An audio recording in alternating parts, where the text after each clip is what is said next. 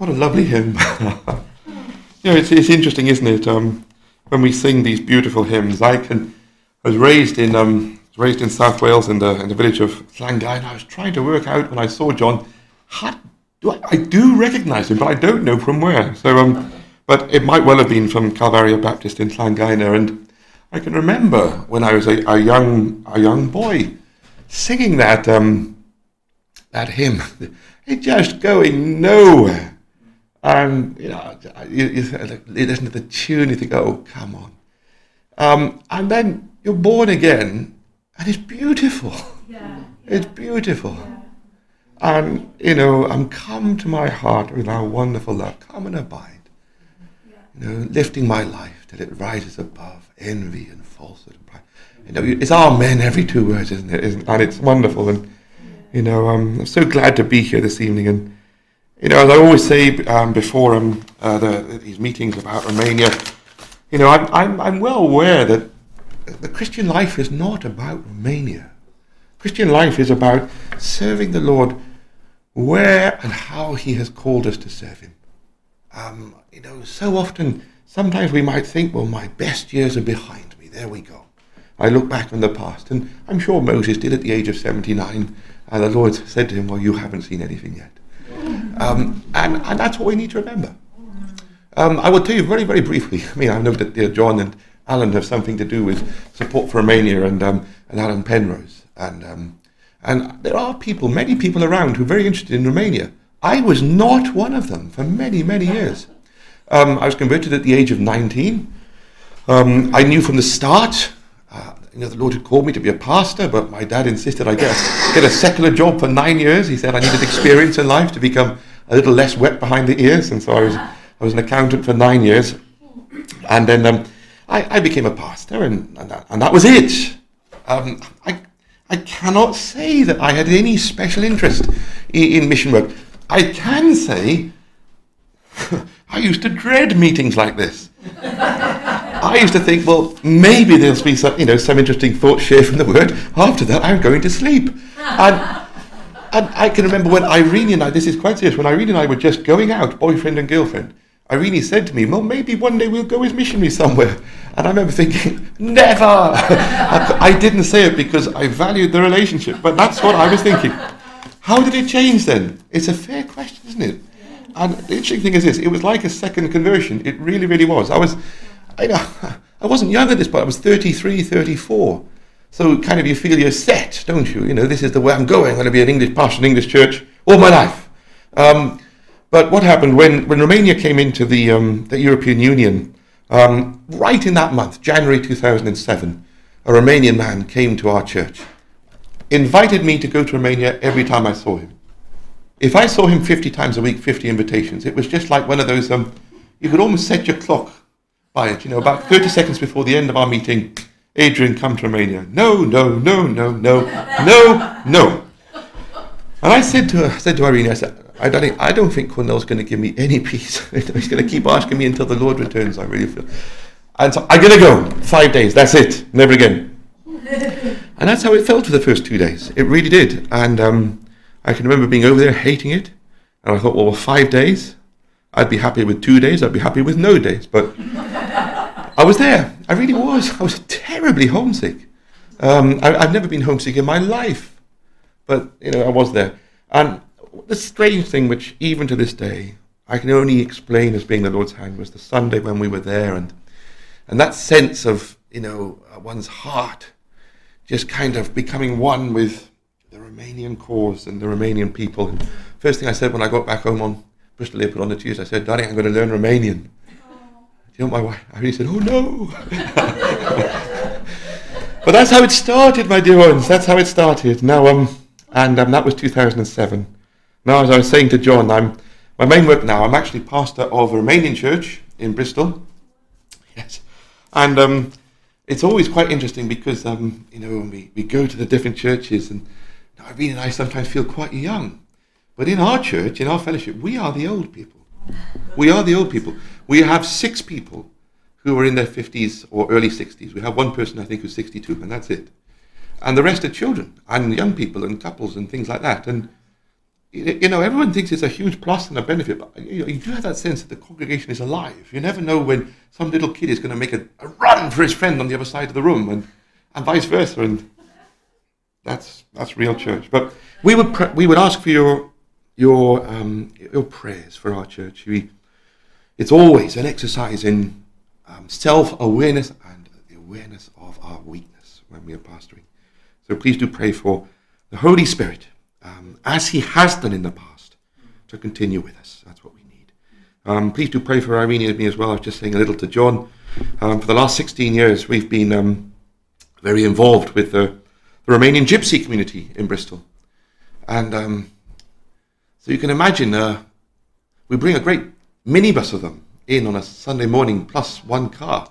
So you can imagine a very, very, the Sunday morning church, English church, not the Romanian church, English church on Sunday morning, very reformed, very conservative, very quiet. And our gypsy kids come in, how's my hair looking, pastor, and that sort of thing. And that's it. And that's the one side of it. The other side of it is, of course, the suffering. I mean, what our gypsy kids go through, beggars belief. And sometimes I think Irene and I would say we watch it and we're not quite sure what to do sometimes. But we can pray and we can love.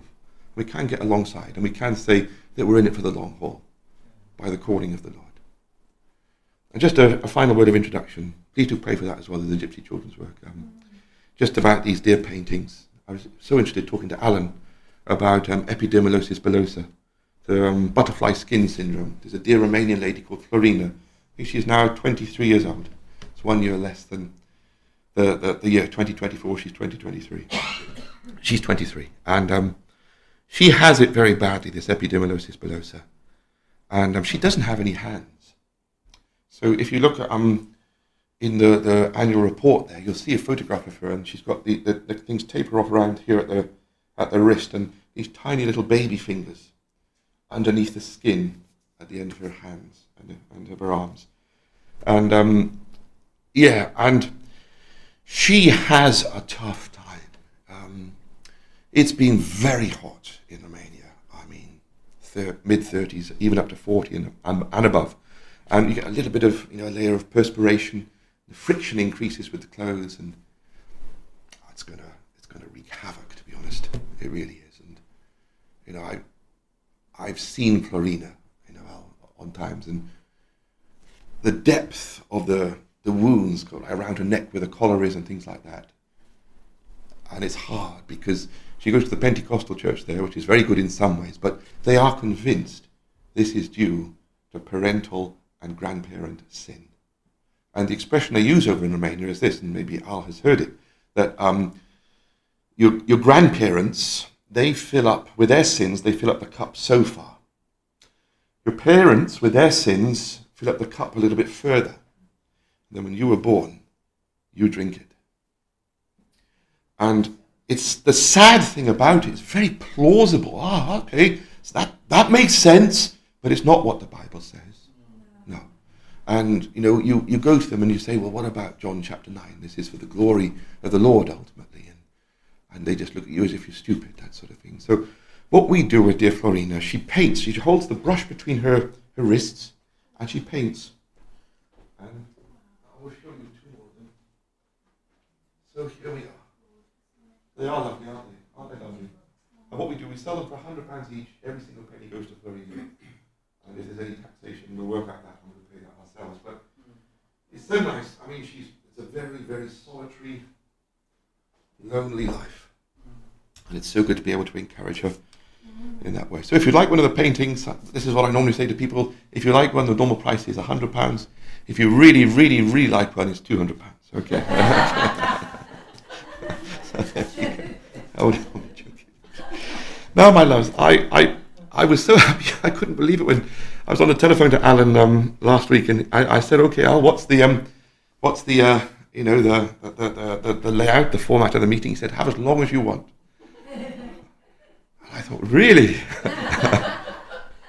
I'm reminded of a Pentecostal church I once went to down in Truro, John, and it was called the International Full Gospel Church. They were a great crowd, and I remember being with a pastor there, and before the meeting, and I kind of, with trepidation, went up to him and said, "Alan, I'm so sorry, it might be 50 minutes. It might be 50 minutes this morning. And he looked at me with this horrified expression. He said, oh, Adrian, not less than 1 hour. Not less than 1 hour. I said, okay. I said, but what it is, dear ones, what is so nice is that you've got your order of services. We have a little 10-minute meditation in a second. You can see what we've got there. We'll go through the projects. Each one, as I said, is trying to help people fulfill their God-given call. So someone has a call to do this, or to minister to children, as we see, go into prisons. But so often, they have the call, but they don't have the resources.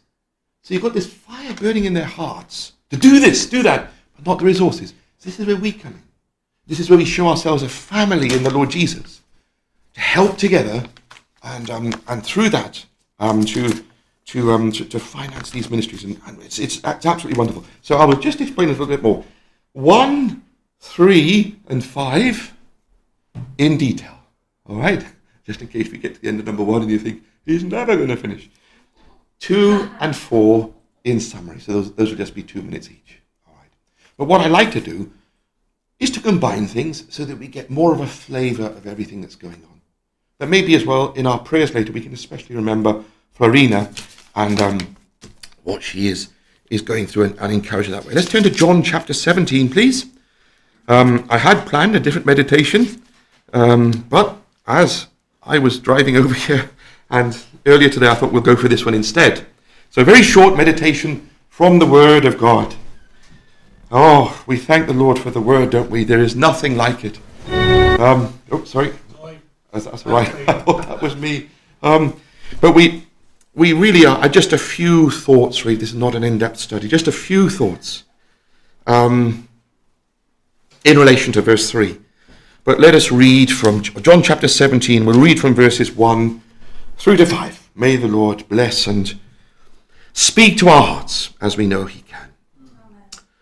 John 17 verse 1. Jesus spoke these words, lifted up his eyes to heaven, and said, Father, the hour has come. Glorify your Son, that your Son also may glorify you. As you have given him authority over all flesh, that he should give eternal life to as many as you have given him. And this is eternal life, that they may know you, the only true God, and Jesus Christ, whom you have sent. I have glorified you in the earth. I have finished the work which you have given me to do. And now, O Father, glorify me together with yourself, with the glory which I had with you before the world was.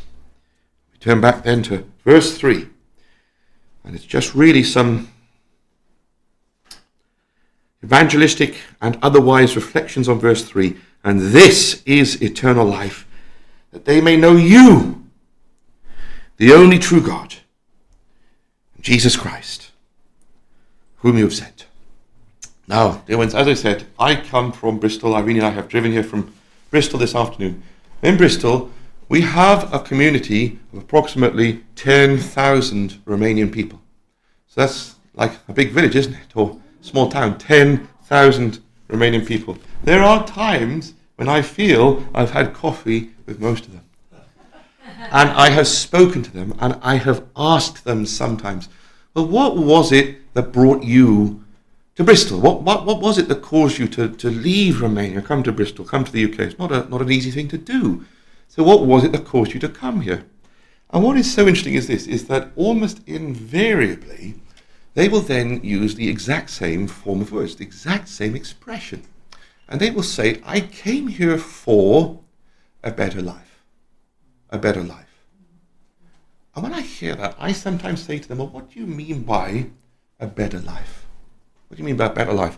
They say, well, we're going to talk about salaries, we're going to talk about hospitals, we're going to talk about schools, we're going to talk about government, all that sort of thing.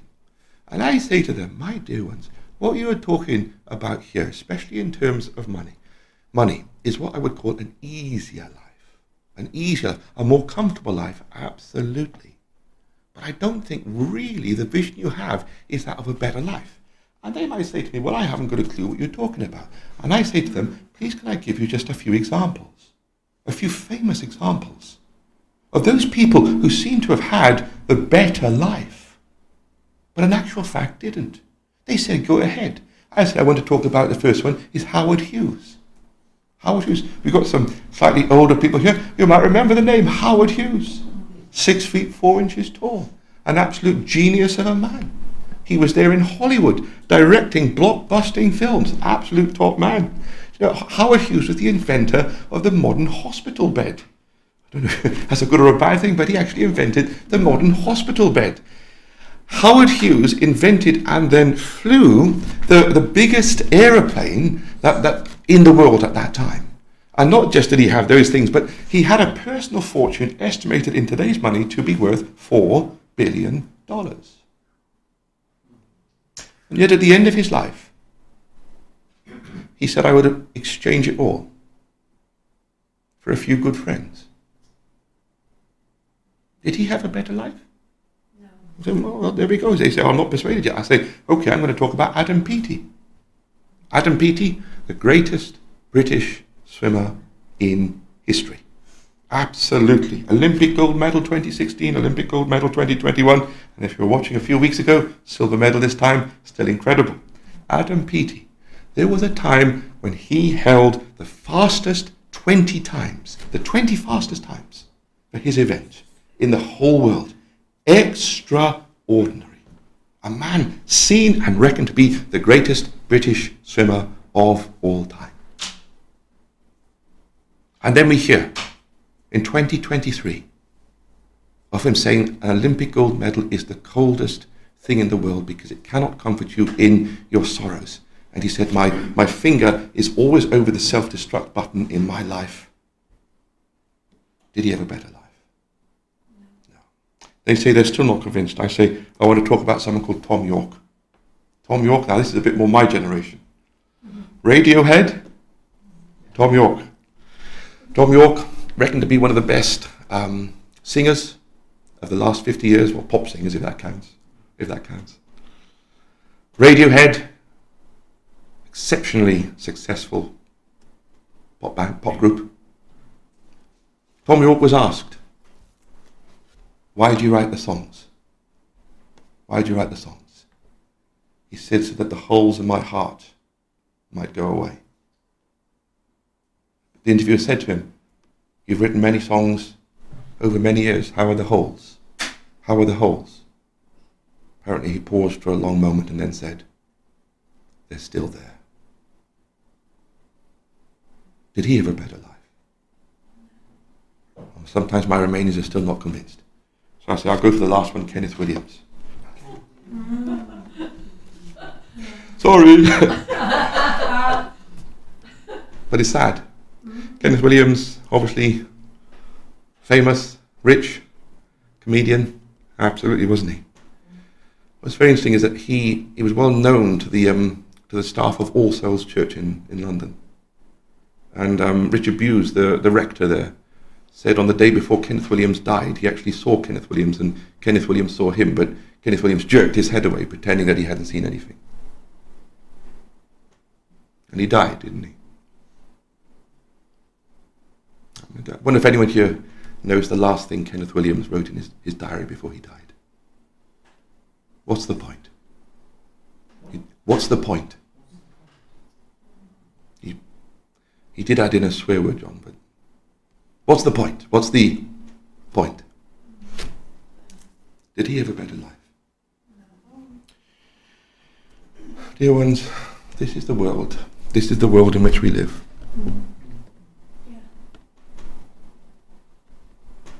And so many people are going this way.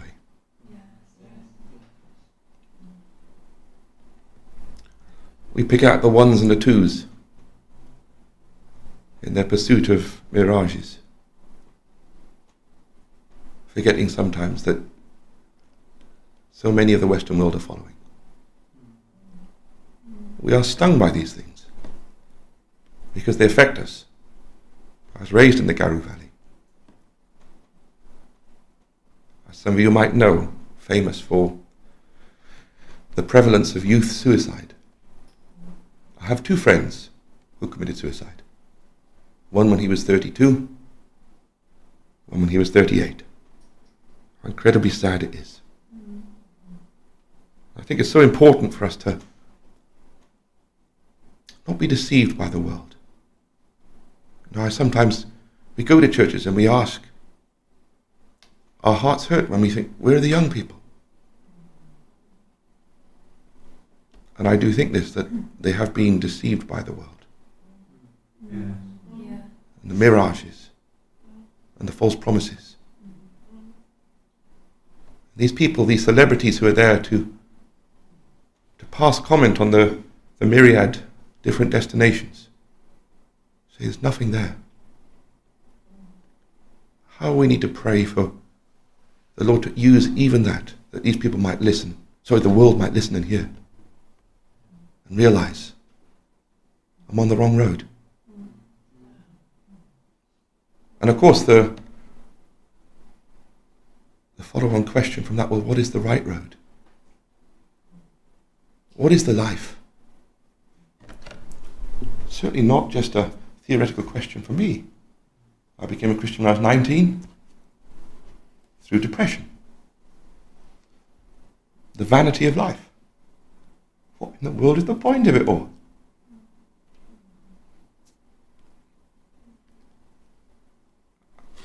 Irene and I were here quite early today.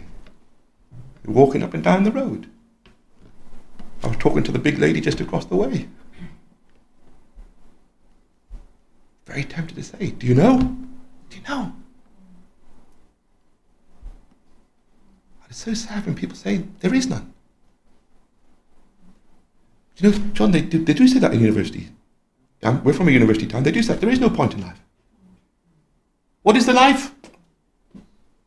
Make of it what you will. And then we come to John 17, verse 3. This is eternal life. To know you, the living God, and Jesus Christ, whom you've sent. Always. This is. This is. You could have said that when Adam and Eve were walking in the garden. This is eternal life, to know you, the living God. It was said by our Lord Jesus 2,000 years ago, and it is totally true today, my dear ones. This is. And until our Lord Jesus returns, this is always true. This is always true. This is eternal life. Eternal life. So people are saying, well, maybe if I look around and fish here and there, I might find some kind of life. But is it not hinted at least in this verse, if not more, that you can find more than just life in this world? You can get a taste of the life to come. This is eternal life, but even now, as we come into a relationship with the Lord Jesus, a taste of the full feast is given to us. Isn't it? This is eternal life, to know. To know someone. And here's what I find interesting. Because I think sometimes people have a hunch about this. It's, I need to know someone. And they go hiving off into 1,000 different relationships. Try to idolize the good relationships they have and find again no living water in that. But it is about knowing someone. And the answer is this. It's God through Jesus Christ. Amen. It's God through Jesus Christ. This is eternal life. To know you, the living God, and Jesus Christ, whom you have sent. Now, I just got a couple of applications. Then we're going to go to the remaining talk. But they're important ones, because I believe the Lord has put them on my heart. So I really would ask you to remember these. This is the message we have to share. This is the message we have to share with people. This great gospel message. Let's always be looking for opportunities to share this. But some people can come back and say, well, how? How? There's that big lady across the way. We parked our car outside her house. She didn't look particularly happy about it. And that's all right, because we had a little talk afterwards and everything was fine. So how do we share it with them? How do we share this message with them? And I will tell you something I believe with all my heart. Here I go. I'm going to tell you something which I have found the Lord has laid on my heart, and I want to share with you today. If we get to know someone properly,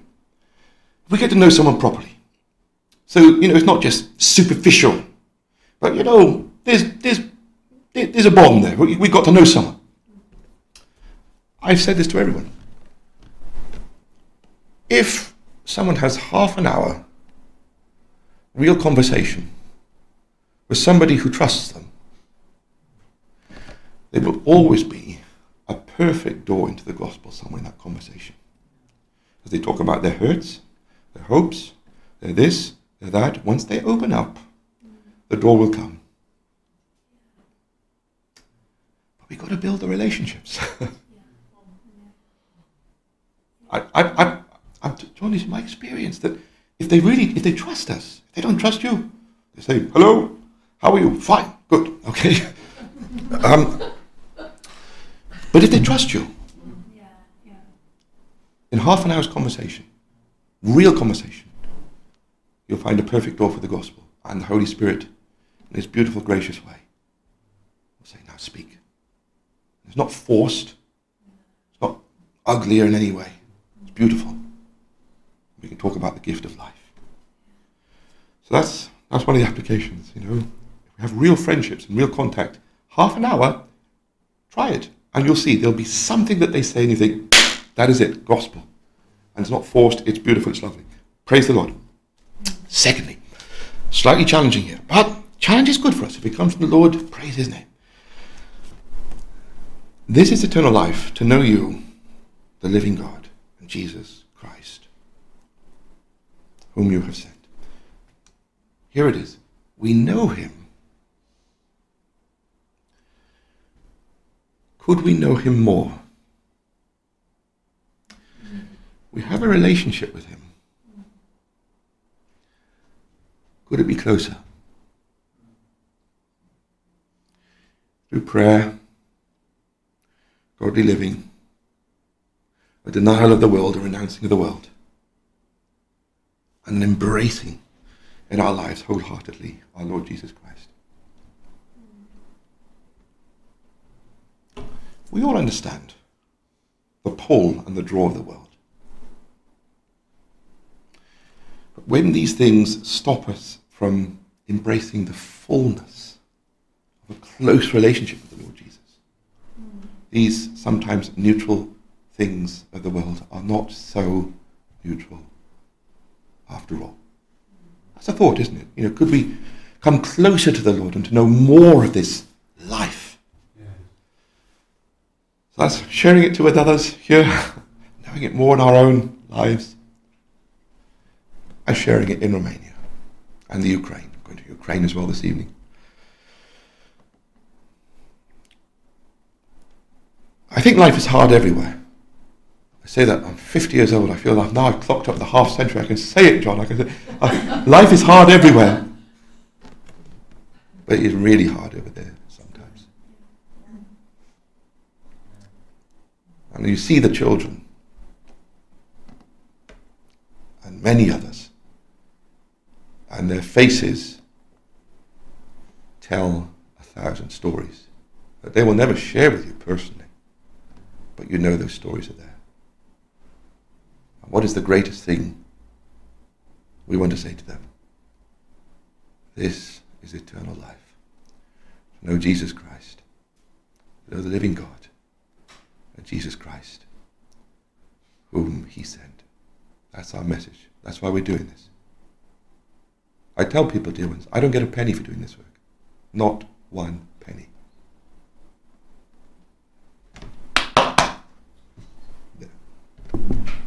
That's why. So that we have the honor and privilege of saying to them, this is eternal life. To know you, the living God, and Jesus Christ, whom you have sent. Let's go to Romania. What if we could knock the lights off, please, and we can then go and see the pictures as well as we can. I'm going to be careful not to wander too far away from the microphone. I'll just stay here, shall I? And we'll turn any off that can go off. Is there one more lot to go? Yeah, all right. Yeah. Will we have a go for these ones? These ones as well? Or? Oh, sorry. Yeah, so you got some remaining. But, dear ones, I'm sure the Lord gave me that meditation, dear ones, for you today. I really am sure of that. So let's really think about, what's been said about sharing the words finally. And remember those points, especially the point about, the real relationships and half an hour's conversation. I really mean that. And as people start to open up what's in their hearts, there will be many and different ways of sharing the gospel. Now, I have got a pointer here, which is a dangerous thing to put in my hand, but I'm going to go for it. And it's the down to move forward, isn't it? So there we go. Dear ones, once again, thank you so much for the invitation today. It's a privilege to be here. It's a joy to be here. Irene and I really do enjoy going out to visit the different churches. One of the things we say to people, there are more of us than we think. We might come this evening and think, not many of us here, but there are churches, many churches, and there are more of us than we think. The Lord's people are more numerous than the Lord's people sometimes fear. And we praise the Lord for that. Now, we're going to have a look at a few different ministries in Romania. As I said, 1, 3, and 5 in detail, 2 and 4 we're going to skate over, just to give us a feel for the different areas. But I think we've probably got a point here, haven't we, as well? Yeah. So that's our strapline. What do we do in Romanian Ministries? Well, we help Romanian Christians to minister, and we offer relief to Romania's poor. But as you'll see today, it's not just restricted to Romania, but further afield. But let's see if this works. Where do I need to point this at? Hold on. Hold on. There we go. Change of mind, and it hasn't changed up there. So that's all right. That's all right. You can work the cursor over there. The first area, dear ones, that we are looking at, the first area we are considering today, as you can see on the sheet. 2 seconds. Yeah. Prisons. Prisons. We are talking about prisons. I don't know what sort of feelings come to your mind when we mention prisons, but often they are the last places people want to go. And what we're going to see, are we ready to go, Al? Do you think this is going to work? It's going to work, praise the Lord. And we're going to prison. There we go. Now, that beautiful yellow building there, many times, dear ones, I've asked people, what do you think that building is? And sometimes people have said, is it a hotel? And I've said, yes, it is a type of hotel. And they said, I've had people say, is it a monastery? I say, yes, it is a very unique type of monastery. It is a maximum security prison in Romania. And I don't know if any of us here have heard of one Mr. Andrew Tate. Mr. Andrew Tate, the influencer in prison in Romania. There it was. Okay. So that's Aiud prison in Romania. The sort of place, normally we say, I don't want to go anywhere near. But the Lord calls people in. This dear man, you can see his name on the sheet, Cwmdare. Interesting story. 1995. He leaves university in Romania to go and work for a little while in Denmark. Earn a bit of cash. While there, he meets with Danish Christians who want to come back and do evangelism in the Romanian prisons. All right, I'll go, said Cosmin. And he translated for them just like a robot. Totally mechanical, nothing more. Realizing this was wrong, Cosmin prayed, and he said, Lord, please will you give me your heart for Aiud prison, where they'd gone. And Cosmin said, suddenly in that prayer, he found himself crushed with a sense of pain and love. I wonder, dear ones, would we be bold enough to say, maybe you have already, Lord, give me your heart for Cwmdare. Maybe he would give us that extraordinary experience of being crushed by pain and love for the souls of those around. Cosmin has a team. He started a ministry back in 1995. He's got a team. And he's got a couple of full-timers, the 2 sisters there either side. But come Easter or come Christmas, he could be going to those prisons, 120 Christians. Quite a lot of salt and quite a lot of light for their special services. The Romanians are a little bit that way, and you might say, well, what sort of services? And there are 3 different types. The main type is like a Sunday service, like you would have on a Sunday, preaching of the word and things like that. Second type is vocational training, preparing people with various training courses for the outside world. And the third is like here, which is what they call a family day. A family day is Time when you don't have all the partitions and the sections and the gaps and you can't, etc., etc. But you can have time with your family. And this, of course, a great blessing to the prisoners. But what Cwmdare, and this is why we are involved, what Cwmdare is involved in doing, he says, whatever they do, like a Sunday service, vocational training, family day, he said it's prayer, counseling, the gospel. And we sometimes are naturally a little bit unbelieving and think, well, does it make any difference? Hardened criminals, 722 maximum security prison criminals. Does it make any difference? Yes. Let me tell you about one person. That friendly-looking angel, Cwmdare, Capel de Porc, previous head of the Romanian Mafia. May I just take 3 minutes to tell you very briefly Cwmdare's story, probably the most famous criminal in the whole of Romania. Cwmdare, he brought up in an Adventist family. But his mother, he says, was a woman of the Bible. He described her as a woman of the book, brought up with 4 other siblings, but still he lost his way. Big, strong, strapping teenager gets into a fight at 19. Other person is killed.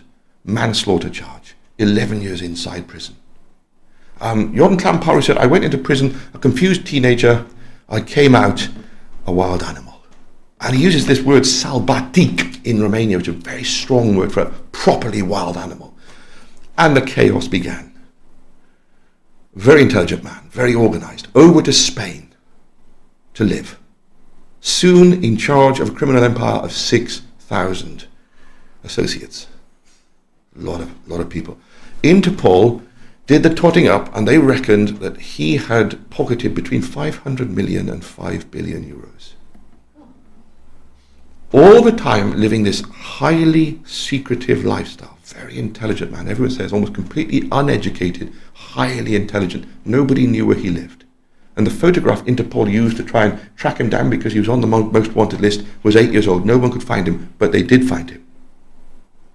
And they brought him into prison. 2012. Because we remember, and it's good to remember this, especially people like Andrew Tate around, the triumph of the wicked man is short. That's what the Bible says. Praise the Lord. Which prison in Romania did they take him to? Aiud prison. Cwmdare was waiting. And before too long, wonder of wonders, big Cwmdare comes into one of the meetings. And Cwmdare told me, probably a similar, well, slightly bigger room than this. I've been in the room that they held the meeting in. And Cwmdare just stood at the back. Poker face. Giving away nothing. Everyone was terrified of him. Cwmdare said the first thing that characterized that encounter was that nobody would look him in the eye. And he left the meeting utterly unimpressed, it seemed. Apparently then afterwards he came to some vocational training. A cooking course. Never associate mafia chiefs with cooking courses, but people are people, you know. So he went to the cooking course, and apparently Cwmdare was saying you had this great big mafia boss with a tiny cooking partner, and Cwmdare said he wanted to take a photograph, but you can't do that, so he just marvelled. Still not a flicker of an impression. But things did change with one of those family days. We were talking about the family days. Cwmdare, even in his dark ways, he loved his family. He loved his family, and especially his mother. And it was on one of those family days that Cwmdare confessed this to Cwmdare. He said, Cwmdare, it is of greater value to do one good thing, than to gain the whole world through crime. He'd almost gained the whole world. One good thing. Let's remember that next time we feel poor. One good thing. And Cwmdare said the next meeting, weren't so many people there, but big Cwmdare was sitting ramrod straight and face was flushed. Disappeared soon afterwards. Came back the next meeting and said, I've been born again. This is eternal life. To know you, the living God, and Jesus Christ, whom you have sent. And when people do, people change. That the Lord takes the darkest soul. I have friends, my dear. Oh, I have friends in Romania. They will not accept that this man has been converted. Say, what about this? What about that? We'd probably say the same if we knew those things. The Son shall make you free. You shall be free indeed. We heard a voice from heaven saying, behold, I make all things new. It's been wonderful to hear about this man's growth in grace. He was converted in early 2023. I spoke to Cosmin in March 2024. Cosmin said to me, do you know, Adrian, Yon Clamparu has been at every single service meeting that we've held in the last year. And when there was a big altercation, problem between Yon Clamparu and a member of staff was probably speaking to him quite disrespectfully, and there was initially a reaction. Then in front of everyone later on, Yon Clamparu went and humbled himself and said sorry. Wow! Mafia boss saying sorry. I always say at this point, my dear ones, who is the worst person you know? In the family, in the street, a colleague. And we think it's a waste of time. But the Lord is maybe waiting to say, watch me breathe upon that person. The Lord Jesus came to the disciples and breathed upon them and said, receive the Holy Spirit. And this story of Yon Clamparu surely must give us hope for anyone. Yeah. You might ask, my dear ones, what are we doing in Romanian Ministries? What we're trying to do is to get started the family days in this prison here. Garela prison. Richard Wurmbrand and everything. Garela prison. Spent a lot of time in there. Yeah. But trying to get the family days started there, ready to sponsor them, but we can't get them. Cosmin can't find staff to help him. So at the moment we're praying for the staff to come in and start the family days in that salubrious looking location. And we're also part sponsoring one of Cosmin's full-time workers. I'm praying throughout for that voice from heaven to be heard in the prisons of Romania. Cosmin works in 6 prisons, between 6 and 8 prisons. And in all those places, the voice of heaven to say, this is eternal life.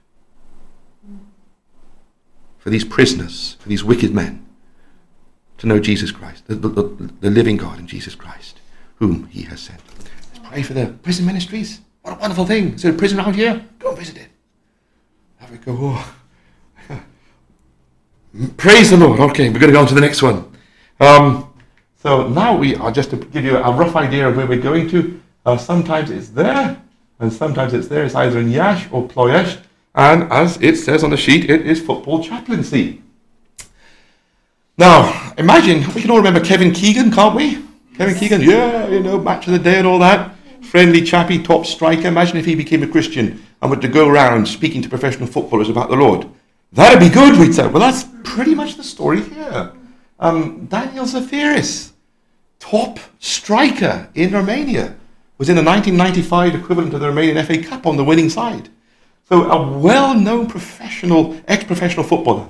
And he serves the Lord now in a number of different ways in the world of football. It's very interesting. I mean, one of the things he does, if I'm just go back a second, you see in these 2 places, the football team in Iași, very good football team there, Premier League team, football team in Ploiești, and Daniel, knowing the managers who are often his teammates from the past and things like that, he goes and spends a couple of days each month with the players and gets told incredible things from some of these crazy guys. In the team in Ploiești, Daniel was saying there's one of those, you feel like you need a firearm to approach them, don't you? Sometimes they look so dangerous. But he said there was this tattooed Romanian international footballer in Ploiești, and he came up to Daniel, and Daniel was wondering, am I going to get it now? And this guy said, Daniel, will you pray for me? Of course, Daniel said. Daniel said, well, why? And the guy said, I feel I've got 2 demons in my heart. And he didn't specify it, is it drink and drugs, is it kind of something in pornography or whatever. Wonderful opportunities there. Again, what I said about people people trusting us. But what Daniel does as well is he'll run these amateur tournaments, and there are the players, and they've competed and lifted up the trophy and done their match of the days, campione, that sort of thing. And then after that will often come this time of testimony when Daniel, in front of everyone, will tell them how he became a Christian. And this will happen many times a year with the chaplaincy. And also, every week, Daniel sends an evangelistic text message to 250 leading lights in the world of Romanian football, managers, leading players, etc., etc. And he's doing that. And we in Romanian Ministries are so pleased to be able to sponsor Daniel in this incredible work. If I went up to people and said, hey, I'd like to do that, they'd say to me, here's a football, let's see what you can do. They'd see my 2 left feet, and that would be the end of my evangelistic opportunity. But what is so good with Dan is that, if you look at him, he looks exactly the part, doesn't he? In that he's a lovely, gracious Christian who's obviously he's well known, and they love him. They love him, and you're walking through Yash, Daniel, ciao, Jeff, etc. And we're going to have a conversation. So we sponsor Daniel. How should we pray for him? Very quickly before we move on this way. It's a lonely life sometimes in this sort of work. He's the only evangelical football chaplain in Romania. And there's pressure. And there's discouragement sometimes. We are so happy to help with the finances. We help with the finances. But still we need the Lord every day, don't we? To minister to Daniel's dear soul. And we pray that the Lord will do that and bless him that way. Firstly, prison ministry, family days, Cwmdare. Secondly, football chaplaincy, Daniel Zafiris, wonderful work there. Thirdly, Ukrainian widows in and around the area of Chernivtsi. Let's talk this one through. That's the Ukraine. Normally,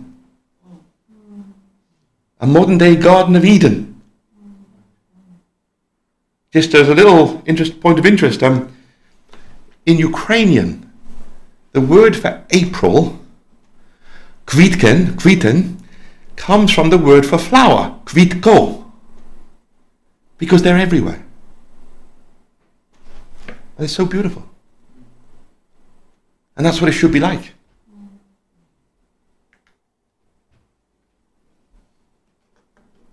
Piece of shrapnel.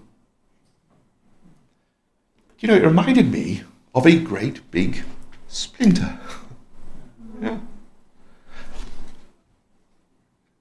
Sharp edges? How much do you think it weighed? I would guess at least 10 kilograms.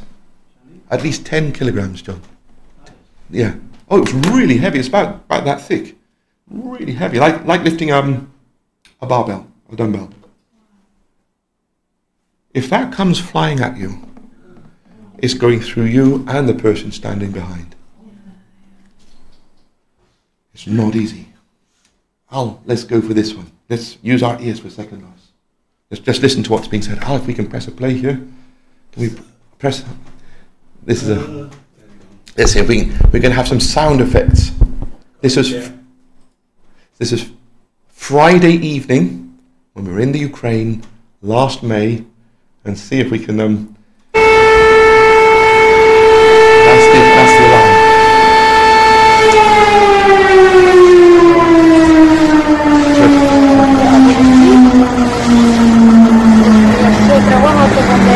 The whole city hears. Not like a car, the whole city hears. It means one of two things, either a missile or a drone is coming. The buses stop. The public buildings close. There's a sense of tension because the alarm sounds once, twice, and the third time it sounds, the alarm is over. It was about an hour and a half between the second sound and the third sound when we were there. And you could sense how tense people were. I think that's it. Yeah.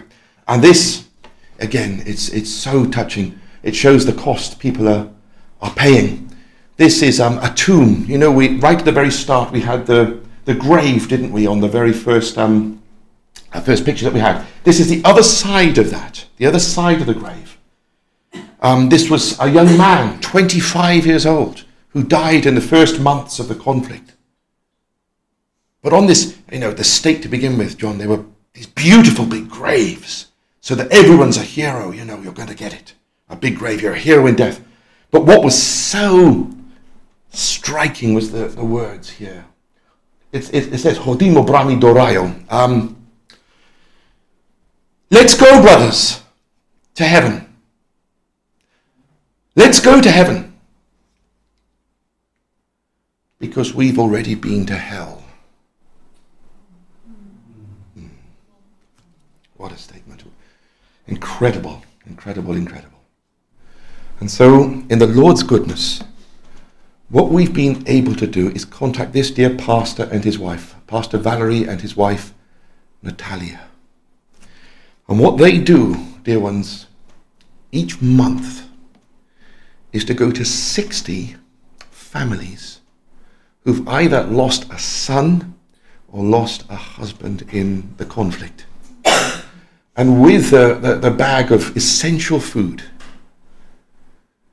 goes a listening ear, a counseling heart, and prayer.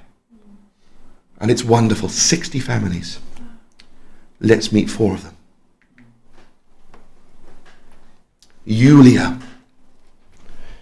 And this is her son who died. Her only son. A judo champion. May we actually met his coach, his judo coach, who said that boy was fearless. He was fearless. After the conflict started on the field, he went into a burning car and pulled out 2 other soldiers. Was given a medal by the Ukrainian general for that. But on April the 11th, I believe it was, he was shot in the head by a sniper bullet. Was sent home. I'll spare you the details of how he was sent home, my loves. But it was bad.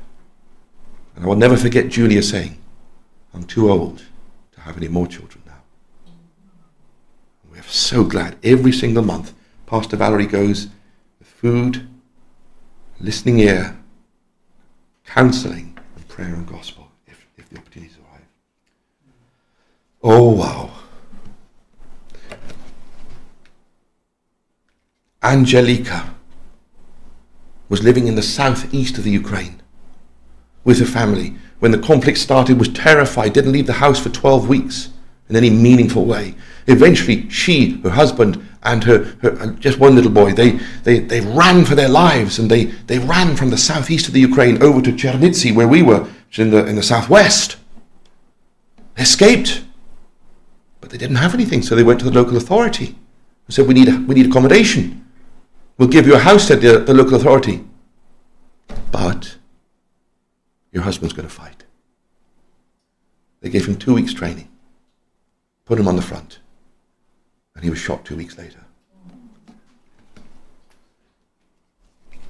Essential food, listening ear, counseling, prayer, and the gospel every month. Wonderful, isn't it?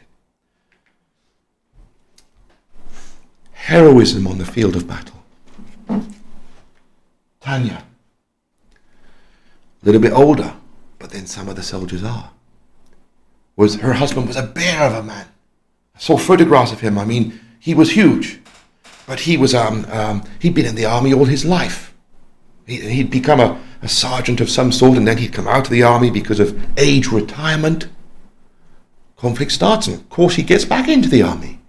And I saw photographs of this big kind of stubbly face, and he's got his big arms around the boys, the 20-year-olds and the 22-year-olds, his big arms protectively around the boys.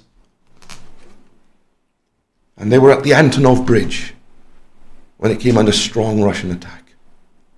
Russians had tanks, Ukrainians just had guns. And Tanya's husband shouted, "Run, boys, run. I'll hold them for as long as I can." They ran. He was killed.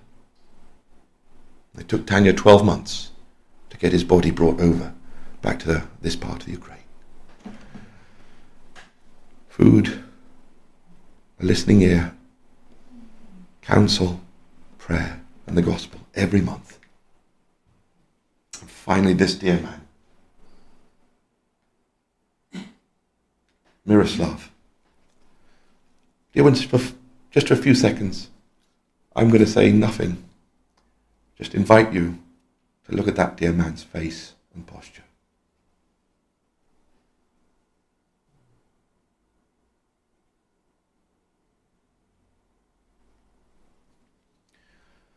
Nobody cares, he says.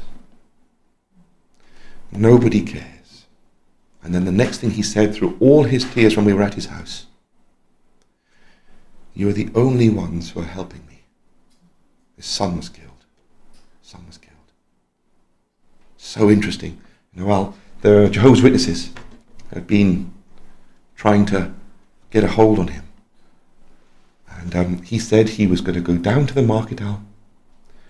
And he was going to say to the Jehovah's Witnesses, he wanted to take a photograph of us, John. He said, here's my telephone, take a photograph. Okay, no problem. And he said, I'm going to go down to the marketplace, see the Jehovah's Witnesses, and say, you know, these are the people who've been caring for me. Food, counseling, prayer, and the gospel every single month. Please pray for Pastor Valerie and that lovely family of his there. I love that family. Look at them. Aren't they lovely? Aren't they lovely? Look at them. Please pray, dear ones, for this program. 60 families every month. That's £40 per family. And that's quite a lot of outlay. Please pray for help with that. Please pray for Valerie right now. Right now. Why, Brother Adrian? Why? I'm going to tell you. Irene will tell you. On Sunday evening, I got a WhatsApp message from Valerie. He said to me, John, he said, Brother Adrian, pray for me. I need to go into the recruiting centre for 3 days. Yeah, he's only 44. He said they won't be down at the recruiting centre. He should get exemption. He's got 6 children. If you've got 3 children, you don't have to fight. He's a pastor. Pastor should get exemption. You don't have to fight. But he said to me, Brother Adrian, they're breaking the rules left, right and centre. Pray for me. Let's pray for him, John. Let's pray for him, Al. You know, that he might know. And I'll tell you what, if you pray for him, dear ones, I'll send him a WhatsApp message tomorrow morning and say, the dear ones in Cwmdare were praying for you, Valerie. And it will mean a huge amount to him. But let us pray for these dear people in the Ukraine, those 60 families. And through it all, as I said, the words of our meditation, that more than the love, or through the love, each month, they will hear the whisper of the Holy Spirit, the whisper of the Lord Jesus. This is eternal life. Even in a conflict, to know you, the living God, and Jesus Christ, whom you've sent. Brief. I'm just going to add one thing in. I'd love to go back there tomorrow. I do.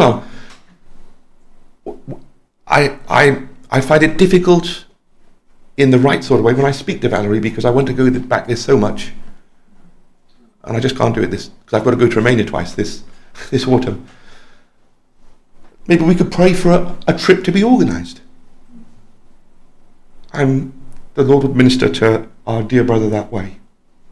This is their time of need, and he is a messenger of life to those dear people there. Now, just very briefly, number 4, Arad in the West, and ministering to the deaf. I'm sure John probably remember. Do you remember, John? My dear dad is deaf. Did you remember that? Yeah, very tall and very deaf. And it's just been one of those things from my youth. I remember my dad. He's not totally deaf, but very, very profoundly hard of hearing. Yeah. I remember somebody saying to me that statistically in Hungary, there are 5 times as many deaf people as in Romania. I didn't know that until this person told me, who was a deaf researcher himself, so he knew. And what we are doing is sponsoring this, where is he? There, that dear man, Sammy Gorgon. who has a deaf fellowship and reaches out to the deaf community around Arad. Now, just very briefly, we help Sammy with a number of things, but this dear couple here, this is taken back, I think it was in early 2023. If I could just very briefly tell you their story. Sammy had known them for years and had done what he could to tell them about the message of eternal life. A deaf husband and deaf wife.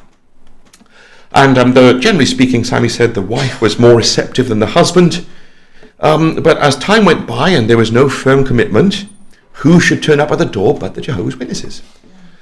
And the Jehovah's Witnesses have two secret weapons. The first is that they are experts in sign language. Experts. And the second is large, generous gifts. And so they got the couple into the Jehovah's Witness fold, and they were meeting with them for a time. But while they were meeting with them, they could not reconcile these new teachings with what Sammy had said in years past. And so eventually they came out. Praise the Lord. And through Sammy's good outreach and witness, it was time to make that final and firm commitment to the Lord, and afterwards they got baptized, and there they are. And there they are. Lovely. And John, this dear man here, in his lovely, simple way, he has an exercise book. And in it he draws pictures of Bible stories. It's lovely. But let us pray for Sammy. We help him, Sammy, in his deaf fellowship with the special evangelistic events they hold. This woman here is one of 3 deaf sisters. The eldest died, age 19. This man I know very well. This is another deaf couple. This is a deaf dad with his hearing daughter. This is Sammy's son there. This is another Jonuts there who was converted, deaf young man who's converted. Let us pray for this wonderful outreach. Let us pray for the cults, the Jehovah's Witnesses to be reined in. And let us pray for Sammy in his ongoing outreach. He knows 200 deaf people in and around the town of Arad. And each has a soul. And each needs to have those words sign languaged to them. This is eternal life, to know you, the living God, and Jesus Christ, whom you've sent. Dear ones, thank you for your patience. Here's our last area. But we saved the best to last. We're still in Arad.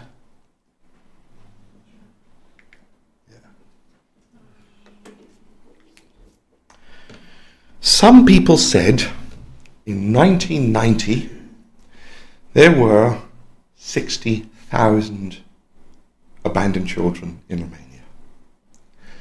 I have heard other estimates of 170,000, and I incline towards the latter. It's the difference between 1 full football stadium and 3 full football stadiums, which is a colossal problem.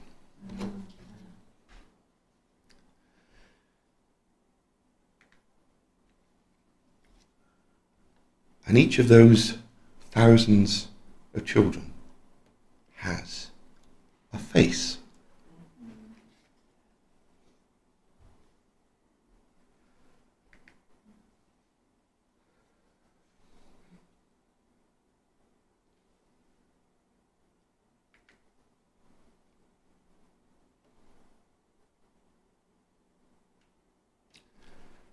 And they matter. Do you know, in Romanian, maybe Al knows this, they are sometimes called copii nimănui, which is translated the children of no one. When you meet them sometimes, as I've said to people before, it feels like they've come in from the planet Mars. They are totally alone. No father, no mother, sometimes no brothers, no sisters, no one. It's very, very hard for them. The wonderful thing we know is that even today, it's an ongoing problem in Romania. They say 1,000, at least 1,000 babies are abandoned every year in Romania today. I remember talking to people who'd been into a hospital in Arad who said that in Arad 2 were being abandoned every week. And the Lord cares for these children. He cares and he calls. This is David and Flavia Muntean and their son and daughter, Vlad and Anna. You know, it was back in 2012 that Vlad, the son there with David and Flavia, they were in Romania, and Vlad picked up a respiratory infection and was taken into the local hospital for about 2 weeks. And while he was there, David the dad noticed that there was, next to Vlad, a very dark-skinned little gypsy boy, 6 months old, called Tomica. Same respiratory infection, coughing. But no one came to see him. So David asked the nurses, why does no one come to see Tomica? And the nurse said, it's because he's been abandoned. And David was there visiting his son every single day and saw the little guy Tomica coughing and nobody there to show kindness. And so eventually he did what I hope all of us would do, which is he bent over the cot and picked up the little guy to show some affection. Only for one of the nurses to literally come running down the ward. Now, put him down. What do you think you're doing? Put him down. David said, no, why should I put him down? This is exactly what the little fella needs. And the nurse came out with these extraordinary words. She said, listen, if you do that, he'll want it all the time. Put him down. David put him down. Vlad, David's boy, soon came out of hospital, and Dave and Flavia were coming back over to Bristol and Bath. And so Dave went up to the nurses and said, I'd like to give you some money, please, to look after that little boy, Tomica.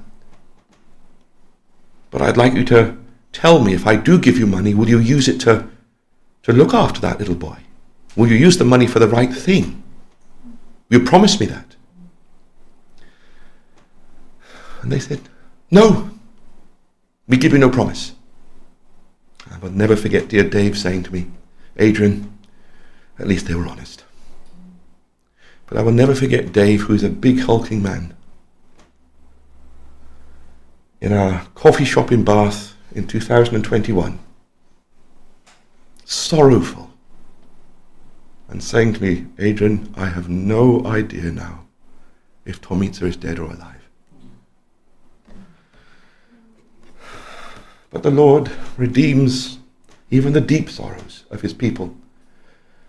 And what David and Flavia did, they remained in Bristol after that for another 7 years. But even in that time, they were always saying to me, Adrian, get involved with abandoned children. Adrian, get involved with the children's homes. And we did. They were always egging us on that way. 2019, they went back to Romania for good, and they started to work with abandoned children. And these ones I know very well.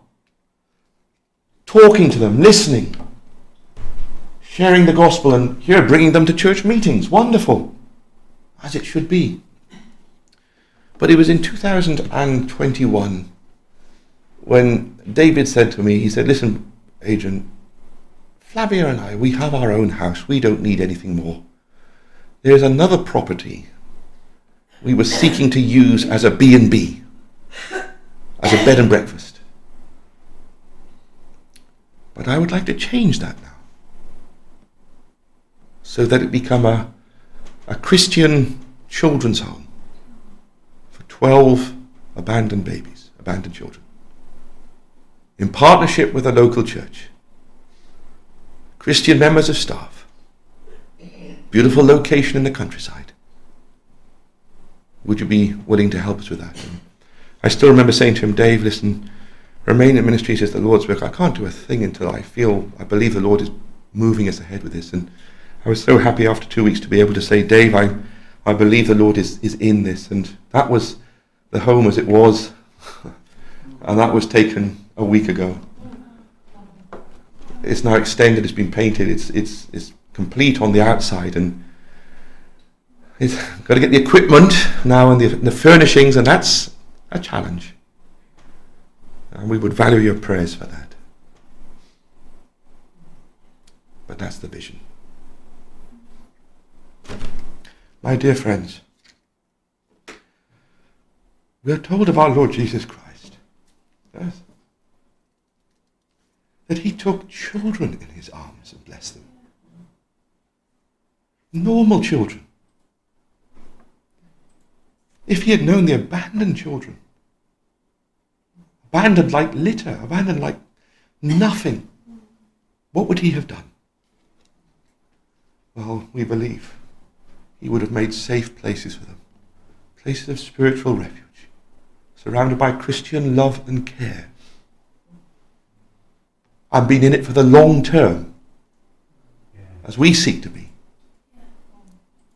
and whispered to them in their hurt, this is eternal life. To know you, the one true God, and Jesus Christ, whom you have sent. Amen. Praise the Lord. Praise the Lord.